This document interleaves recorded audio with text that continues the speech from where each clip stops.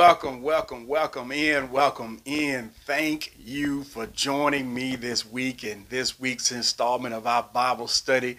Good evening, beloved. Thank you for joining me this week as we try to wrap up our study concerning Jesus fulfilling the law.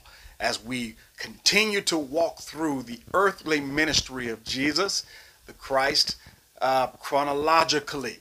We have landed on the Sermon at the Mount found in Matthew chapter number 5, and we have been dealing with Matthew chapter 5 verses 17 through 20.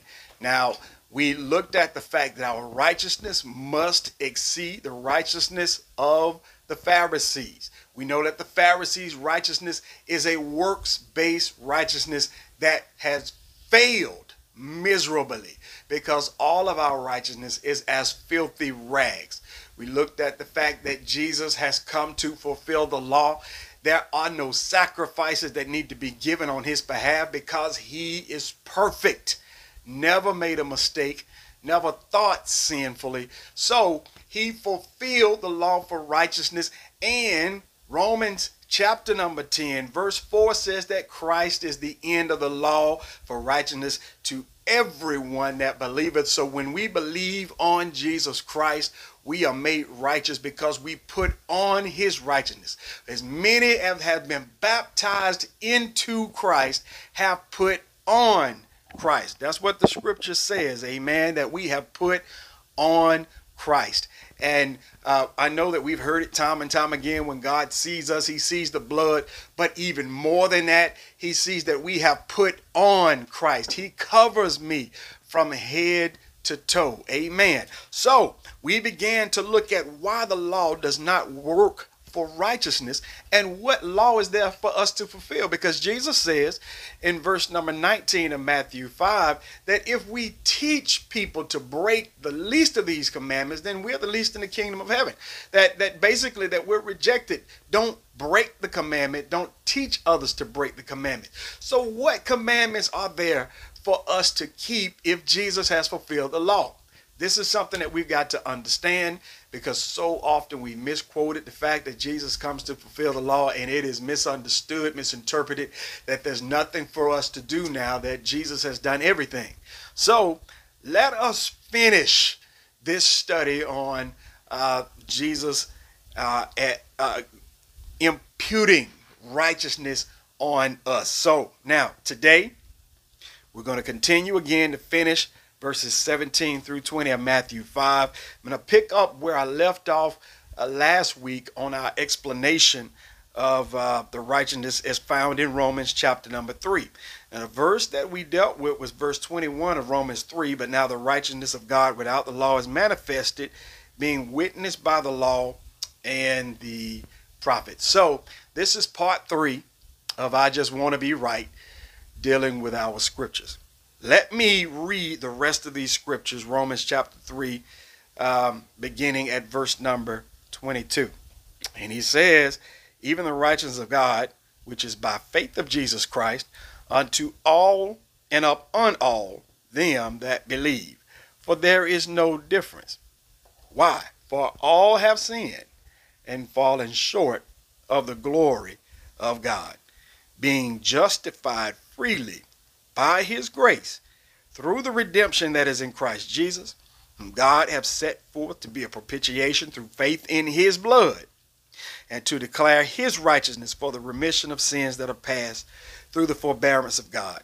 To declare, I say, at this time his righteousness, that he might be just and the justifier of him which believeth in Jesus. Where is boasting then? It is excluded. By what law? Of works? Nay, but by the law of faith. Therefore we conclude that a man is justified by faith without the deeds of the law. Is he the God of the Jews only? Is he not also of the Gentiles? Yes, of the Gentiles also, seeing it is one God, which shall justify the circumcision and uncircumcision through faith. Do we then make void the law through faith? God forbid. Yea, we establish the law. So, Romans chapter number 3 and the other verses that we dealt with on last week in Galatians chapter number 3 established the fact that there is a righteousness that Paul is conveying that came before the law. And this is the righteousness that comes through the model that Abraham set by putting our faith in God. Now, Abraham was made righteous before the law came because he believed God. He believed God for his covenant when he was to leave his home and go where God sent him. He believed God eventually for his covenant that he would give, God would give Sarah and Abraham, without the handmaiden, a seed that they call Isaac, okay, because they laughed about it. He believed God that in him all the families of the earth would be blessed. Now,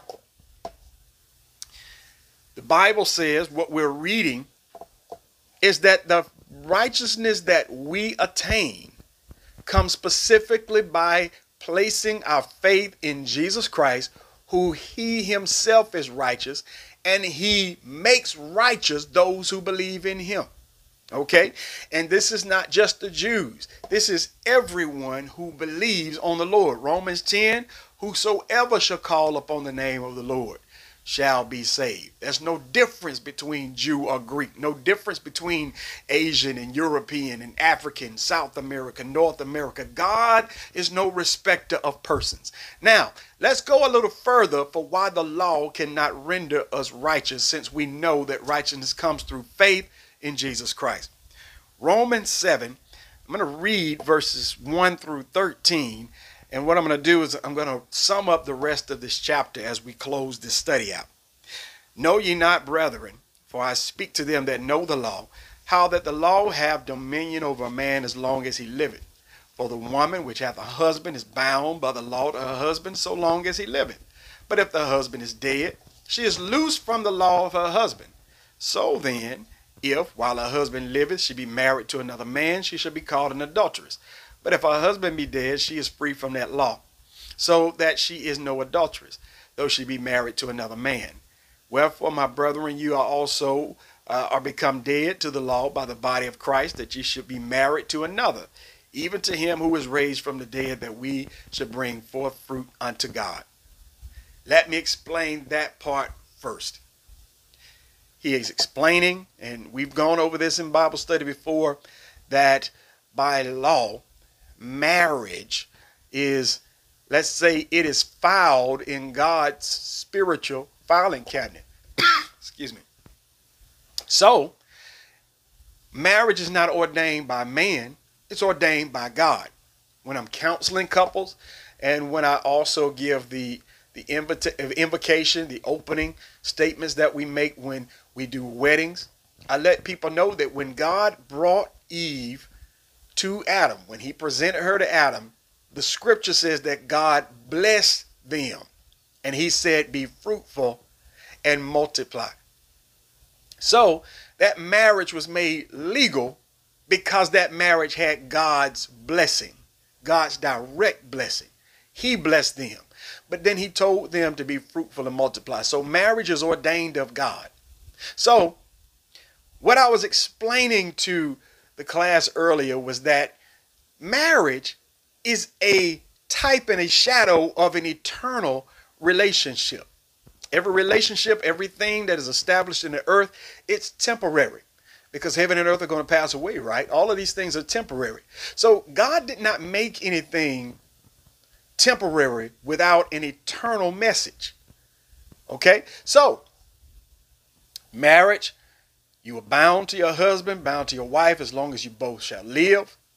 And when one dies, you're free from that law.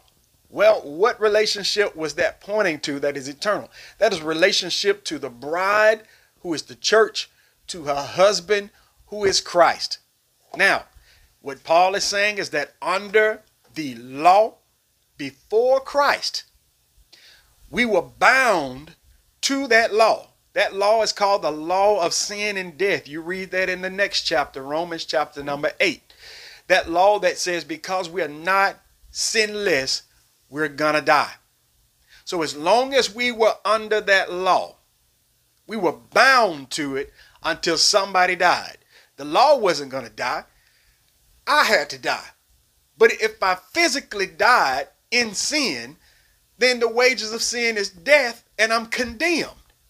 So then what Paul is telling us is that Jesus Christ has made us free from the law of sin and death, because in Christ I become a new creature. In Christ I'm crucified with Christ. And the scripture says that my flesh is crucified with Christ with the affections and lust. So the old man has died to the law. Since the old man has died, but the new man is resurrected in Christ, then I'm free to be married to somebody else. I'm no longer married to the law of sin and death. I'm married to Jesus Christ. Praise be to God. Now, he tells us that being married to Christ, we should bring forth fruit unto God. Again, when God blessed Adam and Eve, made them a legally married couple, God next said, be fruitful and multiply. The whole purpose was to fill the earth, that the earth might come to know God, that the earth might feel his love. But it is a type and a shadow for us. Married to Jesus Christ, we are supposed to procreate. We are supposed to produce an offspring. From our intimate relationship with Jesus Christ, we produce other disciples. Notice that you do not produce physical children unless you become intimate. Unless we become intimate with Jesus, we produce no disciples. So let me put it like this.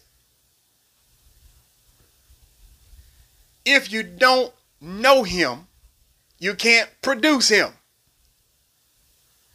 If you're just out there saying, I'm a Christian, I'm a Christian, I'm a Christian, I'm a Christian, but you're not intimate with Jesus, how can anyone receive what you're saying? So you're trying to plant seeds with your mouth by spewing scriptures, but people see your life and they know that you're not intimate with Jesus, so there's no conception. Oh, I hope you get that. I hope you get that. Gave this example earlier that ain't nothing that I planted in my yard has been fruitful. I've got a plum tree in my backyard that has not produced the first plum in 5 years. Everything else I've tried to plant in my yard has died on me, and I blame the soil. But it's not just the soil, it's my lack of understanding. You see what I'm saying? Until I get some intimate knowledge, until I grow in wisdom of gardening and farming, I will not produce. Okay, I can throw seeds out there on the ground. I can put seeds in the ground. But unless I have intimate knowledge of gardening, I cannot produce from the seed that I plant. So it is with the insincere spiritual gardener who's just throwing seeds out there. This right here, nobody can receive the seed. You're not going to produce any fruit because there's no relationship. You have no intimate knowledge. You have nothing within you that identifies with your marriage to Jesus Christ. So let me move on, because I did a whole Bible study on that, and there's so much more to cover, and I'm trying to keep this short today, short that the Holy Spirit will allow me. But we are supposed to produce offspring in an intimate relationship with Christ. The more we know him, the closer we grow to him, the more we are effective at producing disciples. We are, I put it like this. Also, we're like midwives, so to speak, who are witnessing believers being birthed through the womb of the Holy Spirit. Yeah. We're like midwives. They're being produced on our lap. We're helping to deliver spiritual babies, being birthed from the womb of the Spirit. Yeah, that's what he gives to us. Okay, so let's move on. Verse number 5, Romans 7. For when we were in the flesh, the motions of sin, which were by the law, did work in our members to bring forth fruit unto death. But now we are delivered from the law, being dead, wherein we were held, that we should serve in the newness of spirit and not in the oldness of the letter. What shall we say then? Is the law sin? God forbid. Nay, I had not known sin but by the law. For I had not known lust except the law had said, thou shalt not covet. But sin, taking occasion by the commandment, wrought in me all manner of lust or concupiscences. Concupiscence is the same Greek word as lust. So by taking commandment, sin, by taking commandment, wrought in me all manner of lust. For without the law, sin was dead. What he is saying is that it sounds like the law is what caused me to sin, but it's not. I was already in sin, but there was no law to uncover my sin. There was no law to condemn my sin. But when the law came, it stirred up a passion. It stoked the fire of my flesh, and my flesh took the occasion of the law to rebel. You know we don't like being told what to do. That's the flesh. The flesh does not like restrictions. That's why so many people get mad when government tries to put restrictions out to help people, because it is your flesh. And when you obey that flesh, when you follow the mindset of that flesh, quite naturally, you're going to be rebellious, because the flesh does not like law. The flesh does not like rules at all. So when the rules were introduced, it's not that the rules were bad. The rules told us what we're already doing wrong. And the flesh took that occasion to say, okay, well, you say this is wrong, I'm going to keep doing it. I've given this example time and time again, even in infants. When a baby begins to crawl around or to walk, they, for some reason, love to get near electrical outlets as though they already know that it's something bad. It's always electrical outlets. I don't care whose baby it is. And always say, no, no, no, no, no, no. And the baby understands that you're trying to keep them from going that way. And they'll look back, and they'll pause, and they'll wait till you're not looking and go right back toward that electrical outlet. By nature, we come into this earth, our flesh being rebellious. Oh, yeah. Yeah, we have to be taught to do right, because naturally we're going to do wrong. You know, there were laws that God had to give Moses to give to the people to not lay with beasts. People were laying with animals, as they are today. When you look on the internet, there's all types of sickness that you can just indulge yourself in, all type of sick activity, because the nature of the flesh, there is no limit to what this flesh will indulge in. We'll find out later that there is no good thing in this flesh. So the flesh loves to rebel against the law. Now, I wouldn't have known what lust was unless the law told me to. Verse 9, for I was alive without the law once, but when the commandment came, sin revived. Okay? And I died. And the commandment which was ordained to life I found to be death. For sin, taking occasion by the commandment, deceived me, and by it slew me. Wherefore the law is holy, the commandment holy and just and good. Was then that which is good made death unto me? God forbid. But sin, that it might appear sin, working death in me by that which is good, that sin by the commandment might become exceeding sinful. Now, this is why we cannot be righteous with a legalism type religion. We cannot be righteous by law. We cannot be righteous trying to control our flesh, because this is what Paul is saying. Before the commandment came, before somebody told me what was wrong, I did what I wanted to do. I thought I was living it up. Then when the commandment came, I saw what sin was, and it condemned me. The law condemned me. This is why Paul says I died. I found myself to be condemned because of the law. Now, that flesh continue to rebel against the law. He said it deceived me and it slew me. But he concludes that the law is holy. The law is not bad. The law did not make me sin. The law showed me what sin is. But my flesh, the nature of it, is to sin. he closes this chapter out.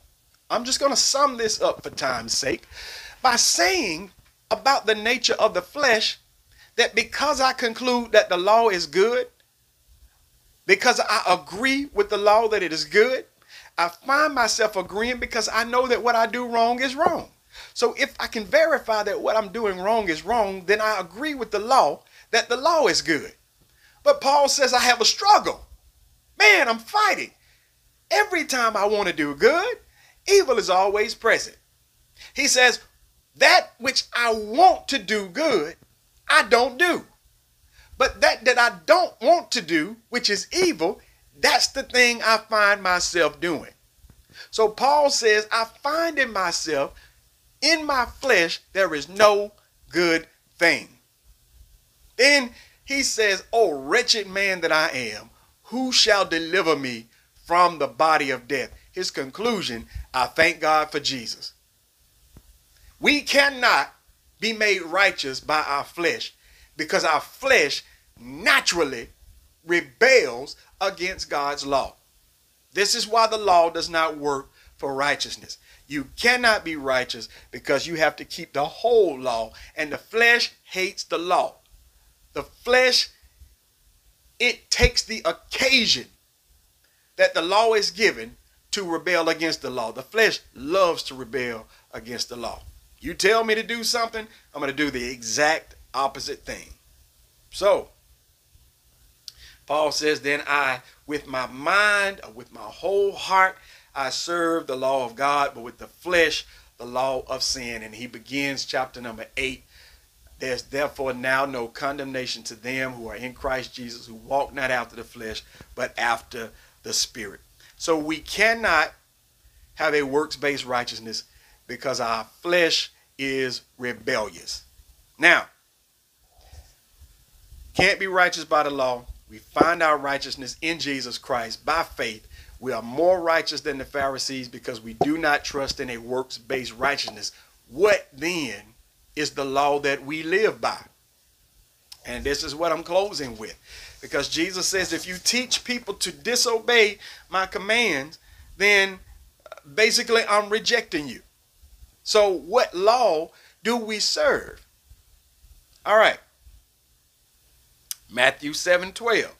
Therefore, all things whatsoever you would do that men should, whatsoever you would that men should do to you, do you even so to them. For this is the law and the prophets. Matthew 23:34 through 40. When the Pharisees had heard that he had put the Sadducees to silence, they were gathered together. Then one of them, which was a lawyer, asked him a question, tempting him and saying, Master, which is the great commandment in the law? Jesus said unto him, Thou shalt love the Lord your God with all your heart, your soul, and your mind. And the second is like unto it. Thou shalt love thy neighbor as thyself. On these two hang all the law and the prophets. Jesus fulfilled everything ceremonial. Everything that was ceremonial was for atonement. Atonement completely falls on Jesus now. I can't make myself right. My faith in him is what renders me right. But there still is a law for us. The two that Jesus gives sum up the 10 commandments. The first part of those commandments deal with our vertical relationship, our relationship with God. The latter half of that, the thou shalt not kill, steal, all of those things, that is our horizontal relationships, our relationships with one another. Jesus says you don't have to worry about memorizing those or putting them in numerical order if you love the Lord your God with all your heart, soul, and mind, and if you love your neighbor as yourself. Jesus clarifies it. A new commandment I write you, that you love one another even as I love you. 1 John 4:20, if a man say I love God and hateth his brother, he is a liar. For he that loveth not his brother whom he hath seen, and how can he love God whom he has not seen? If you don't love your brother that you see every day, how can you love God whom you've not seen? So then, this is why loving one another is the fulfillment of the law. Because loving one another is the commandment Jesus gave to us. Then Jesus says that obeying his commandment is how you love him. So you got to love one another to establish the fact that you're obeying his command and that you love him. Romans 13:8, owe no man anything but to love one another, for he that loveth one another hath fulfilled the law. I'll close it on Galatians chapter number 5, verses 13 through 25. He tells us that we've been called to liberty. Don't use our liberty for an occasion to the flesh, but by love serve one another. For all the law is filled in one word, even in this, thou shalt love thy neighbor as thyself. If you bite and devour one another, take heed you be not consumed with one of another. But this I say then, walk in the spirit, you shall not fulfill the lust of the flesh. Did a Bible study on this. For the flesh lusteth against the spirit, and the spirit against the flesh, and these are contrary the one to the other, so that you cannot do the things that ye would. Same thing that he says in Romans chapter number 7. If you walk in the flesh, if you try to control the flesh by the flesh, you'll only do what you don't want to do. You're only going to rebel against the law of the spirit of life in Christ Jesus, because the flesh and the spirit are contrary by nature one to another. If you be led of the spirit, you're not under the law. If you're not under the law, you're free from the law, and your transgression has been done away with. Works of the flesh are manifest, gives you the long list of the things that the flesh does. These that do these things shall not inherit the kingdom of God. But in verse number 22, he says, but the fruit of the Spirit is love, joy, peace, long-suffering, gentleness, goodness, faith, meekness, temperance. Against such there is no law. They that are Christ have crucified the flesh with the affections and lust. There it is. If we live in the Spirit, let us also walk in the Spirit. Now, how do we fulfill Christ's law? You cannot do it with a set of rules.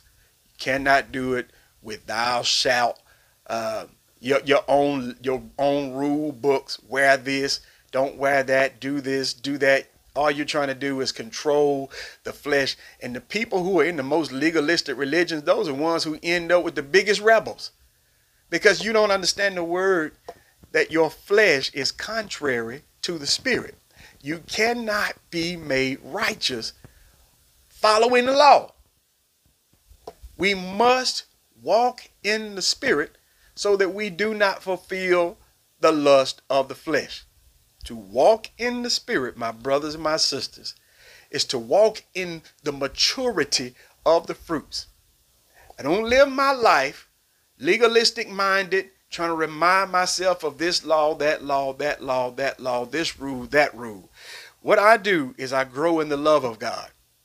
You go to 1 Corinthians chapter 13, you'll understand what God's love is and how God's love in us behaves toward one another in our interpersonal relationships. If I mature in my love, then I'm not going to be self-seeking. I'm not going to be arrogant and prideful. And I'm always going to look for the needs of others before myself.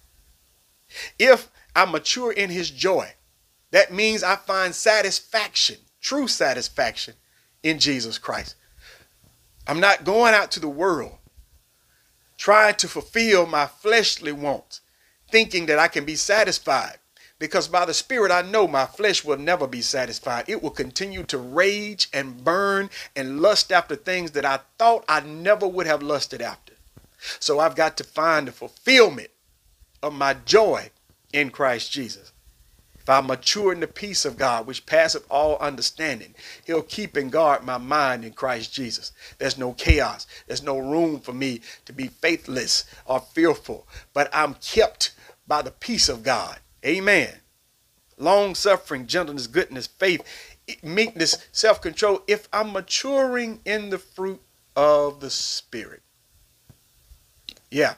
If I'm maturing in these things, I began to walk in the Spirit. I begin to display the power of the Spirit in my life. He transforms me. How do I cultivate these? How do I grow in these? You grow by having your mind renewed through the Word of God. We have to grow. Amen. We have to grow according to that seed that he put in us, that Holy Spirit, the fruit that he produces. Amen. We have to mature.